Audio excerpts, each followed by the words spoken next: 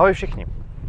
Dneska vám ukážu, jak se dá prožít sobota tady v Koreji, protože já a pár dalších exchange studentů jsme se takhle zúčastnili tradičního ceremoniálu pro nováčky na vysoké škole. Ceremoniál se jmenuje Shin Bang Rye a má téměř 350 letou tradici. Akce trvala celý den, ale musím říct, že to byla zábava od začátku až do konce. Jediný, čeho jsme se před začátkem trochu báli, byla jazyková bariéra, protože to mělo celý být v korejštině. No, ale nakonec to bylo celkem v pohodě, díky fajn kolektivu. Celá akce se konala v Soulu, takže si zase jsme se projeli metrem.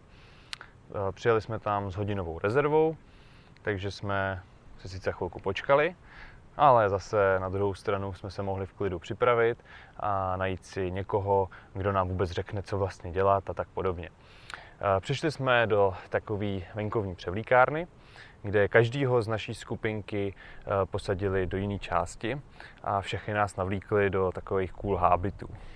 Ale pravou podstatu toho, proč nás rozdělili na různá místa, jsem pochopil, až když dorazili téměř všichni účastníci a začali jsme se s ostatními freshmany kolem seznamovat. Každá taková koje byla totiž jeden tým, no a kdybychom vytvořili jeden pouze anglicky mluvící tým, tak bychom asi mohli jít rovnou domů. Já jsem byl v týmu se Štěpánem a dalšíma 5 Korejci. A protože všichni Korejci, co tam byli, tenhle ceremoniál absolvují na začátku prvního semestru bakalářského studia, tak při představování hned vyšlo najevo, že jsem z týmu ten nejstarší.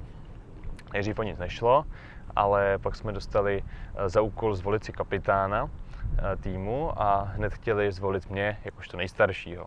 A i když bych na místo modrýho provázku, který měli všichni, dostal takový pěkný červený, ručně zdobený, tak jsem to samozřejmě hned odmítnul. Říkal jsem, že kapitán by asi měl rozumět korejsky. No, mimochodem, dobře jsem udělal, protože kdybych kapitán byl, tak bych musel v korejštině něco říct o sobě a představit se před celým davem. Jinak já a Štěpán jsme měli teda vážně perfektní tým. Protože nejenom, že uměli anglicky, ale strašně přátelsky nás přijali, fakt si s námi povídali a hlavně na nás celou dobu mysleli.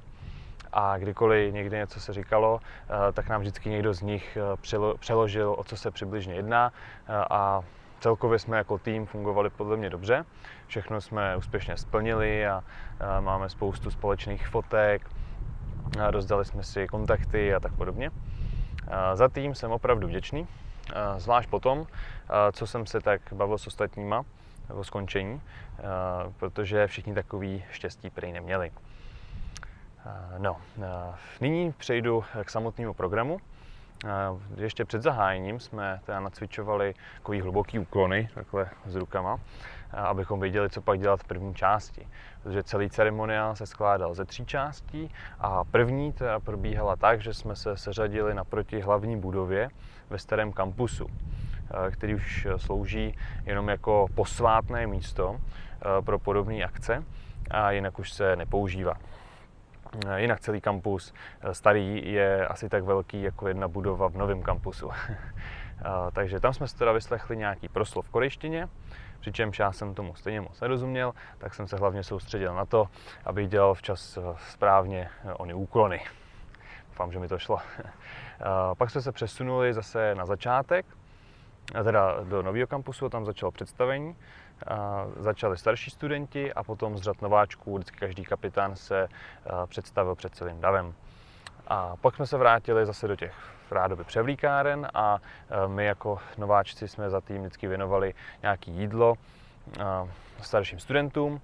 Muselo o tom kapitán nějak vtipně pohovořit, samozřejmě zase korejsky, no zkrátka podruhý jsem byl rád, že nejsem kapitán. A starší studenti to jídlo s pokorou přijmuli a obratem nám ho zase vrátili zpátky, abychom ho mohli později jako tým společně sníst. No, to mě přivádí k druhé části programu a to byl oběd. Šli jsme dovnitř, tam jsme dostali nějakou rýži s masem, nějakou omáčkou a řasou.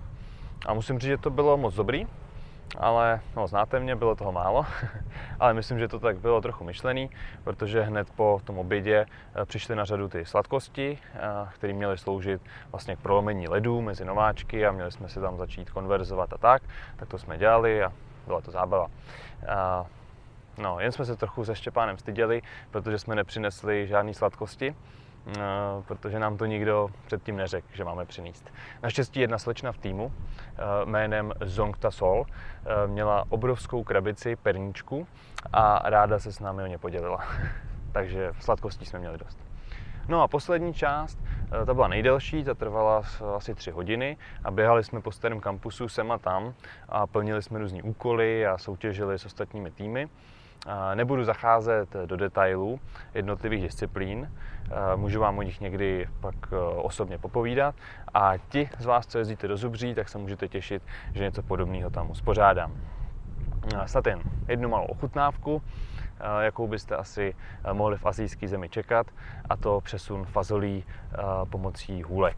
Štěpán mě u toho natočil, tak můžete posoudit, jak mi to s nima šlo.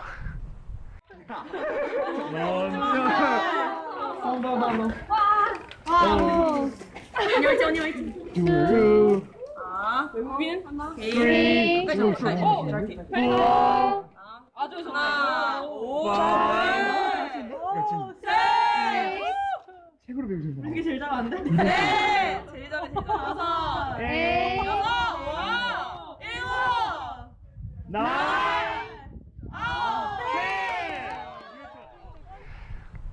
No, na závěr mám na srdci ještě 2 věci. Za prvý bych chtěl poukázat na praktičnost toho hábitu, co nám dali. Protože každý rukáv byla vlastně taková obrovská kapsa a dělali jsme si srandu, že to začne být zase populární, protože z telefonů se stávají obrovský pádla a v téhle kapse o něm skoro nevíte. Když to porovnám třeba s kapsou u kalhot, tak to úplně o něčem jiným. Just fine.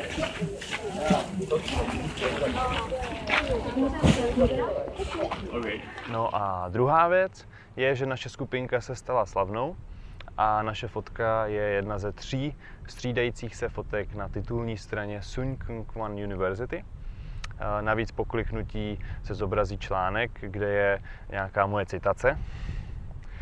Pozor, na to kliknout pouze pokud si stránky necháte v korejštině, v anglické verzi to nefunguje. Nevím, kde to vzali, ale je tam moje jméno, takže super. Tak pokud by vás to zajímalo, odkazy najdete v popisku videa. A tímto bych pro dnešek už opravdu skončil. Doufám, že se vám video líbilo. Sledujte mě dál, klidně video komukoliv pošlete a já se budu snažit, abyste se bavili příště. A zdravím do Česka!